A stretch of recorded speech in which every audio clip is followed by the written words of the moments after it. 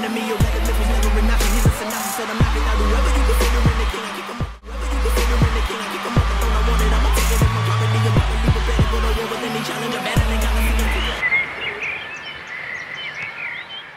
What's going on guys, Casual Savage here, and in this video I'm going to be showing you how to create a J-cut or an L-cut in Vegas Pro 15. Now L-cuts and J-cuts are used all over the place. They're in movies, they're with YouTubers, and they are also in TV shows. TV shows that use it are Walking Dead, YouTubers that use it, Casey Neistat.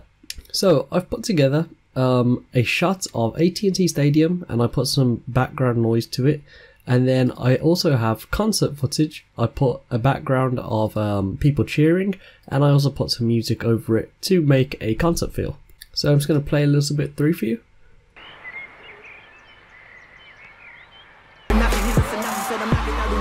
So that's what we have. The first one I'm going to be showing you is the J-cut. Now with the J-cut, the music or the audio that is on the right hand side will be introduced during this clip while this is showing.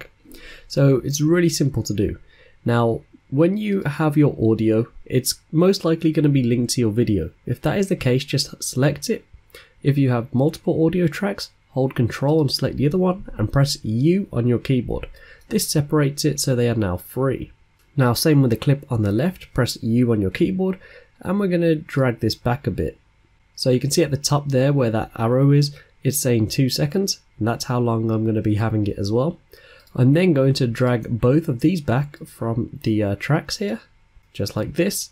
And if your audio is synced with your video, you can see mine isn't, this will keep everything in the same place. So if you are doing a concert, for example, the lip reading won't be off. This part is almost done. We're now going to fade in the music and the crowd, and we're going to fade out the park sound effects. So we're simply going to drag this over.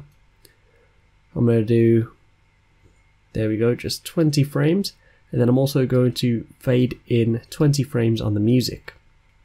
So now if I play this through, this is what we'll get.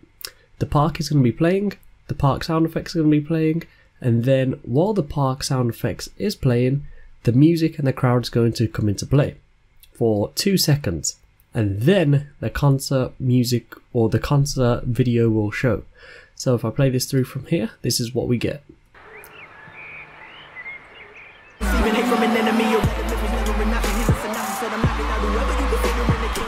So that is the J-cut. Now why is it a J-cut? Well, if you see here where we split, there is the line, and if we come down and take a left, it creates a J where the audio is overlapping. So that's a J-cut, super simple to do. Now I'll show you a L-cut. So coming across up here for the L-cut, I'm going to be doing this a different way. So the crowd or the rap is going to be first, and then we're going to go to the AT&T Park. So this time for the L-cut, what we're going to be doing is the opposite.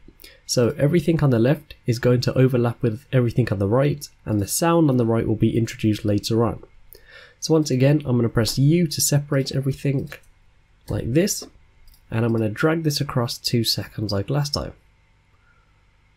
Now it doesn't have to be 2 seconds, this is just how I have it. And then I'm going to drag this across and create a 20 frame fade like last time, like that. And then also the music I'm going to drag across and fade it out like that. So once again, I'm going to play this through, and we have just like that created an L cut. So playing it through.